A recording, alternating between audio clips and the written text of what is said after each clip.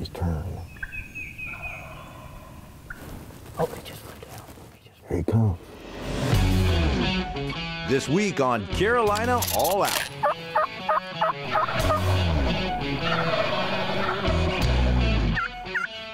They're coming, they're coming, they're coming. That was great. That movement's all they needed, and they ran.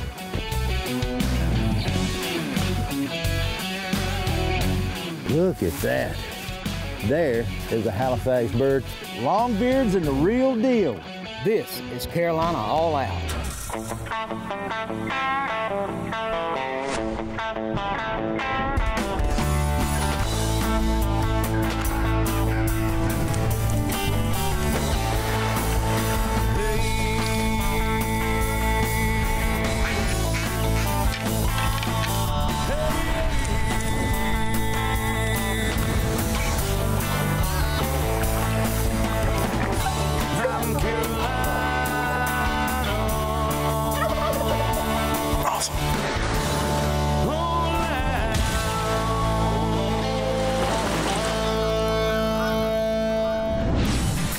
This week, the All Out crew is headed to Greene County to chase turkeys with Wayne Bullock, inventor and founder of the Real Deal Decoy system.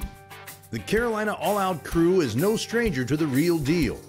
Back in the very first season, the crew used the system to take a fine tom, with Chris almost not connecting at all. Looky here, what a bird. Later in the show, we'll head to Halifax County to hunt another place you might recognize, Carolina Woods and Water's massive 15,000-acre hunting area, where Chris also took another nice tom in the first season.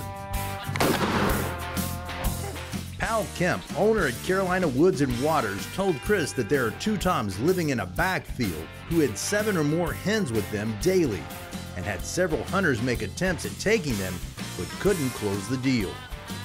Challenge accepted.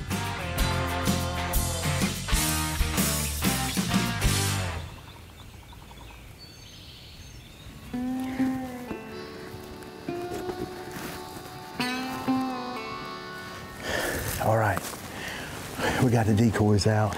Perfect little place here where if a bird comes down from the road, they can see the decoys from there. If a bird comes from out of the field, they can see them there. So we've got a lot of viewing area for these decoys. So we're gonna get tucked in and do a little calling, maybe move the Real Deal around and see what we come up with. It's gonna be good, gonna be good.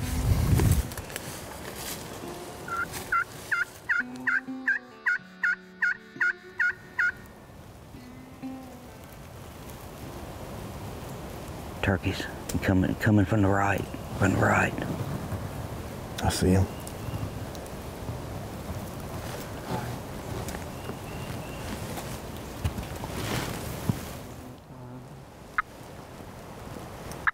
Another one coming out.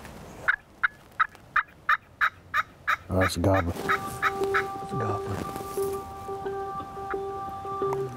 Well, yeah, and he's kind of coming up this way. Yeah, look at the head, yeah. Don't move. Yeah, that's a longbeard.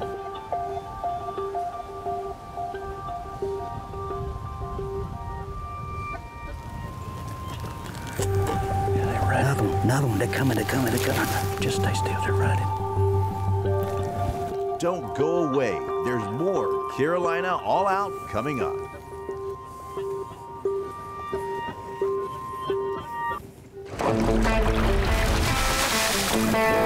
Carolina All Out is brought to you by the North Carolina Wildlife Resources Commission. Go hunt, go fish, go wild. Agri-Supply, more than just a farm store. Carolina Cooker Cast Iron Cookware, a tradition born in the South. Montgomery Community College, educating since 1967.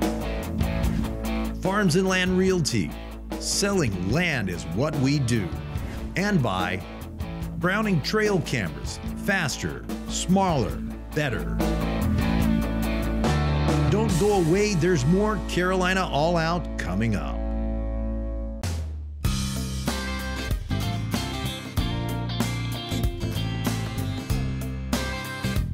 Hi, my name is Becky Skiba and I work for the Wildlife Resources Commission as the Southeastern Regional Education Specialist.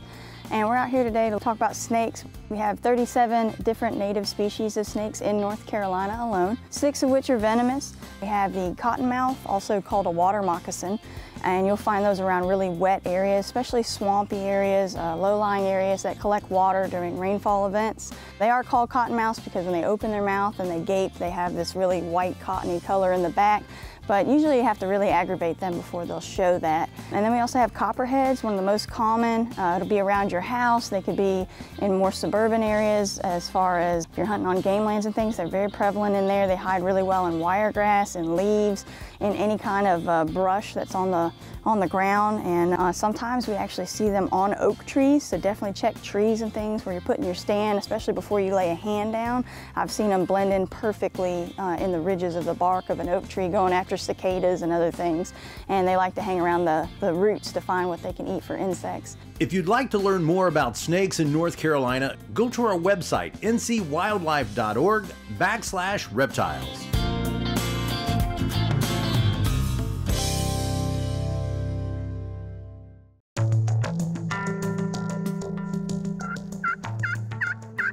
Chris and Wayne are in Greene County and are pinned down as 3 Longbeards close in quickly on their position. Coming from the right, I see him. Well, yeah, and he's kind of coming up this way. Yeah, look at the head, yeah. Don't move. Yeah, that's a Longbeard.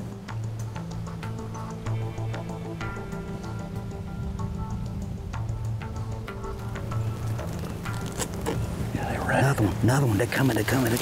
Just stay still. They're riding. 3 up.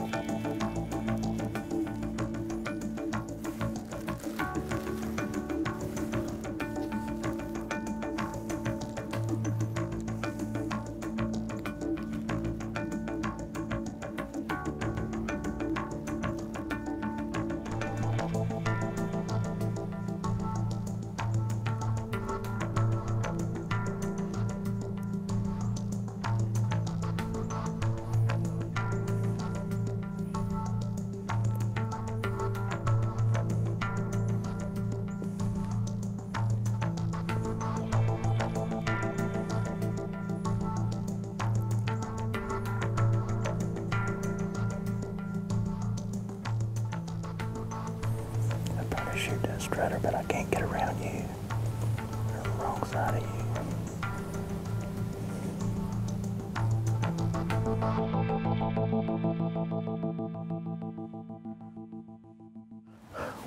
Wayne, they came in exactly the way you said they would come in. Yeah. And I was facing the wrong way anyway. Well, that's the way it goes sometimes. I'm in a cramp right now.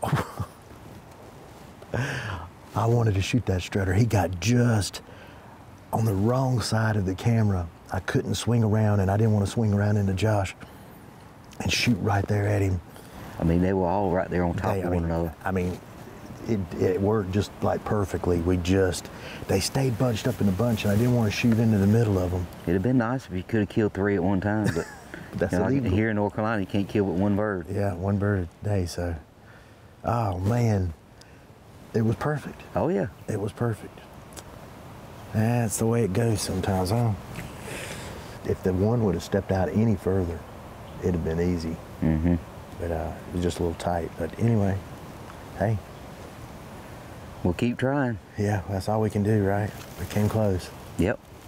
Real deal. That's it. Called them in. That movement's all they needed, and they ran. That was great. Such a close call, but there's still a few hours left before shooting light ends. And Wayne and Chris slip over to another part of the farm to see if a big tom Wayne has had a history with is still around.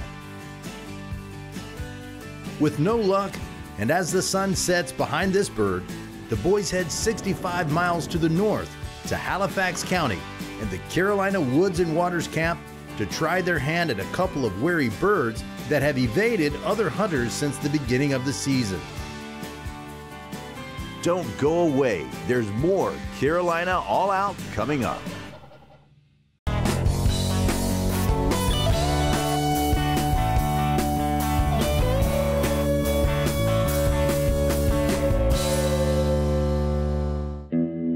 After a sleepless night at the Carolina Woods and Water Camp, Chris and Wayne are in the blind near a large cutover and happen to have a straight line view of the roost tree where a big tom is just waking up from a long night's rest.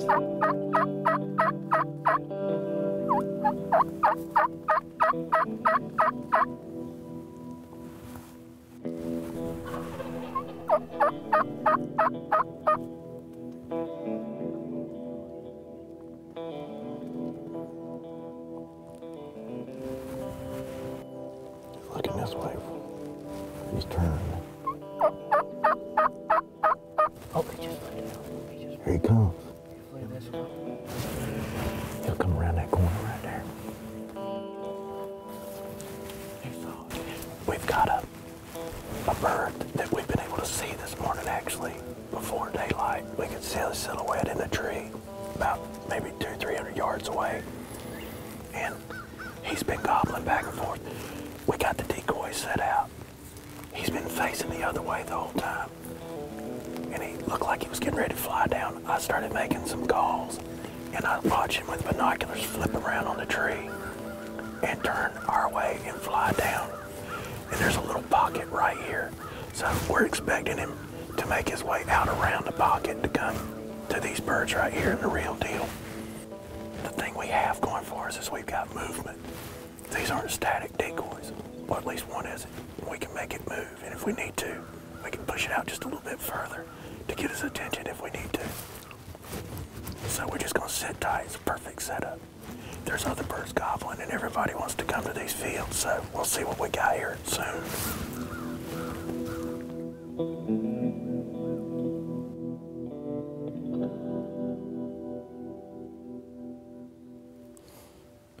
There's a hen there, just like we thought.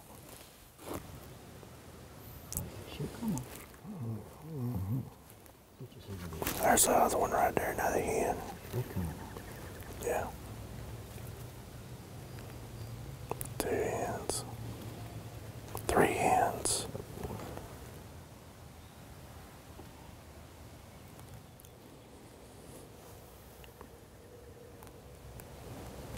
There he is. There's 6 hens, I think, with him. Oh, there's another gobbler. There's 2 gobblers. Oh, he's pretty, boy, that red head. There's 2 gobblers now. That's beautiful. Boy, look at that bright red. There's 7 hens, I think, now. Now they're gonna come up this way where they can see these other ones. We are just in a waiting game. The birds are about 100 yards to 120 yards over a hill. We can see their fans. They'll come up, they'll go back down. The real deal is here, and we're utilizing the fan on it. We're moving it. Now earlier, we had a hen to come out from behind us. She's squatted down in front of the real deal, and we couldn't really move it because we didn't want to spook her, because that's a live decoy. Plus the real deal, you can't beat that. But anyway, she fed on up to those gobblers, and now they're just up there doing their thing that turkeys do: display, drum, spit a little bit, just do their strutting, and we're just waiting to see if they're gonna move down. They have seen the decoy, we know that. We moved the fan up after that hen moved off. We moved it around so they were locked on it. So they have a kind of a mental note, if you will, that they are turkeys down here. So if those hens move off, we might have a great opportunity to bring those birds in, because they aren't, you know, hey, if the hens come down here to this decoy, they ain't gonna let that happen. They are not gonna let that happen, so we'll see. But enjoyable morning. It's a whole lot better watching turkeys than it is an empty field, I can tell you that.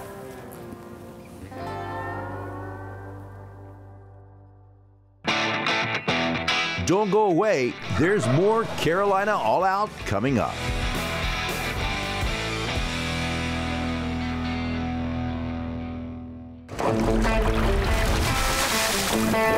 Carolina All Out is brought to you by the North Carolina Wildlife Resources Commission. Go hunt, go fish, go wild.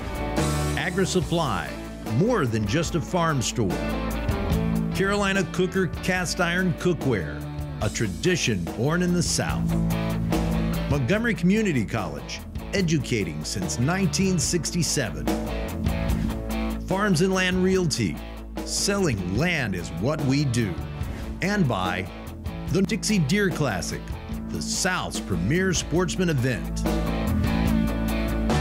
Don't go away, there's more Carolina All Out coming up.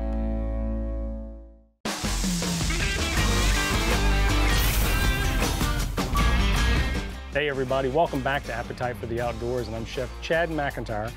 Today we're going to be doing a little bit of side dish action out here in the outdoor kitchen. We've got a recipe that comes from the central part of North Carolina, and it's a grilled cabbage. It takes about 4 hours to cook, so we're going to go ahead and get this on the grill right now. First you're going to start, you're going to cut 3 cuts both across the cabbage.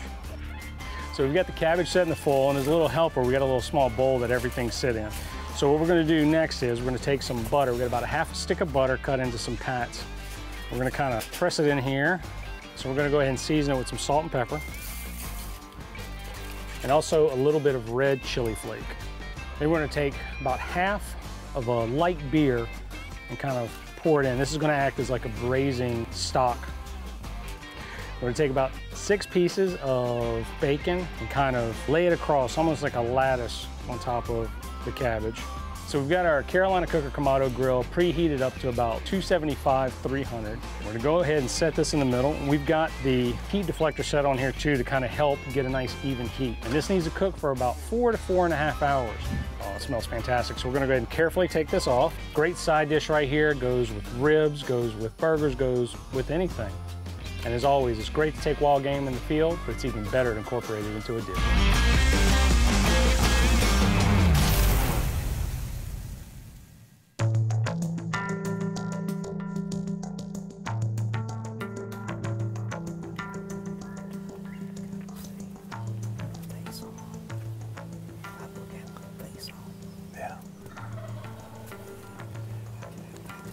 Yeah.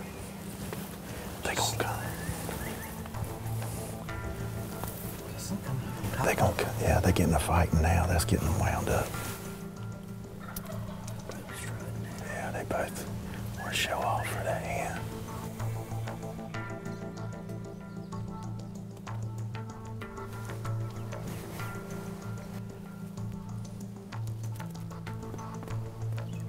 Looks like they're gonna. Hens are gonna come, Wayne.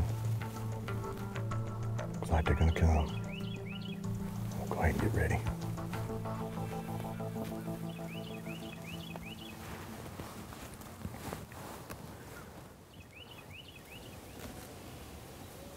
I'm gonna shoot that one with the bigger beard, Josh, if I can.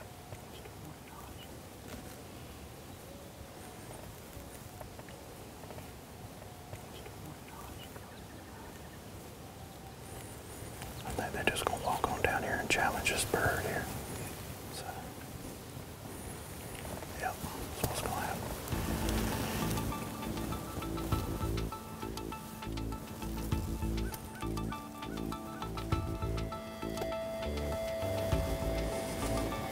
Come on, let him come on in.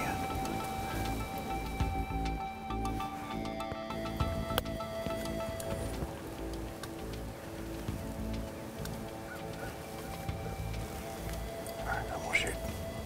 I'm gonna shoot him.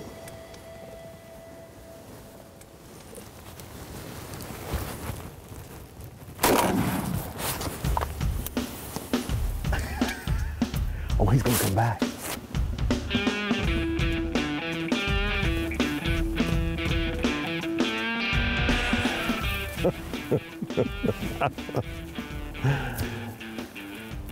Steal that. I know it. He's not paying a bit of attention to us, is he? Wayne, it wouldn't have happened if it wasn't for the real deal. keeping that movement all day, That all movement morning. all morning long. I mean, I think we got their attention maybe within the first 20 minutes because they got up high enough where they could see down here. But once they got inside a comfort zone, here they come. And they were not playing. They were coming to whoop up on them. 2 hours, I think, we watched those birds. Every bit of it. That is crazy, and look at there. Man. Good show. They did. They put on a great show, and that real deal, that was the thing that did it for us. No doubt it kept their interest there. Look at here. Huh. I'm gonna hand you my gun, Wayne. It's unloaded. Look at that. Look at that, Beard. Look at that. That's what got him. I know he was not the dominant bird. I do know that. But it didn't matter. That rope is what really set my attention. And there is a Halifax bird brought to you by the real deal, Wayne. I appreciate that. Now, I've got to give some credit to we're hunting with Carolina Woods and Water. We've been here before. You guys might remember our first season, we killed probably the biggest bird I've ever killed with Carolina Woods and Water, and it probably isn't a half a mile from here. But looky here. This is what a late spring turkey hunt is all about. Those birds, we're not gonna leave those hens, but when you showed them the real deal, they saw it. I think it was a mental note right there. It's like, oh, we'll be back down there to check on that Jake down there with those hens. So if you wanna go turkey hunting in Halifax County, give Carolina Woods and Water a call. Numbers at the bottom of the screen. Scooter Lilly and Powell Kemp have been doing a phenomenal job for years up here. There's a lot of satisfied clients, and they can dial you in on the deer and turkey, which they've done right here today. And of course, it made it all the sweeter being with my best bud Wayne right here and the real deal working it. He worked it like a charm. We took this nice bird over it. Thank you, Wayne. If you want to know more about the real deal decoy system, check out the number and the website at the bottom of the screen. I'm Chris Douglas with Carolina All Out, and remember, our state is your next adventure. Awesome.